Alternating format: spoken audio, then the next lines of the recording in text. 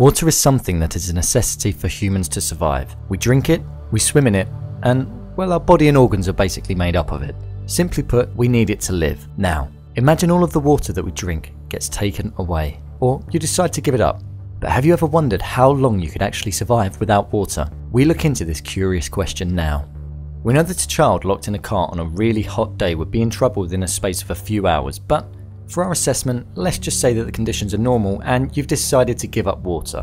Your urine will turn dark. When your body is running low on water, your brain tells your body to send the water to the blood rather than flushing it out in the urine, which causes your urine to go darker.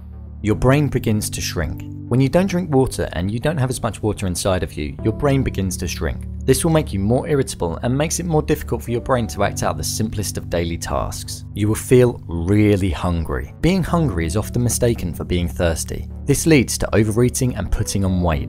So if you're not drinking any water at all, you'll definitely feel a lot more hungry compared to usual. You'll experience severe headaches. As I said earlier, your brain is shrinking by this point, and as your brain is having to work twice as hard to do the most simplest of tasks, you're going to be suffering with severe headaches. You will gain water weight. If you haven't already gained weight from all of the overeating that you have been doing, you would have definitely gained weight from all of the water that your body is holding on to. And finally, you would slowly die of thirst. All of this stuff happening would of course be leading up to the point of you dying. Eventually, you would stop going to the toilet, you'd experience muscle spasms, and after time, blood stops flowing to the skin, making you turn a greyish colour. After all of this tremendous pain and suffering, at around the third day of not drinking water, your organs will begin to fail and you will perish. So, it's probably not the wisest thing to do, is it? That giving up water.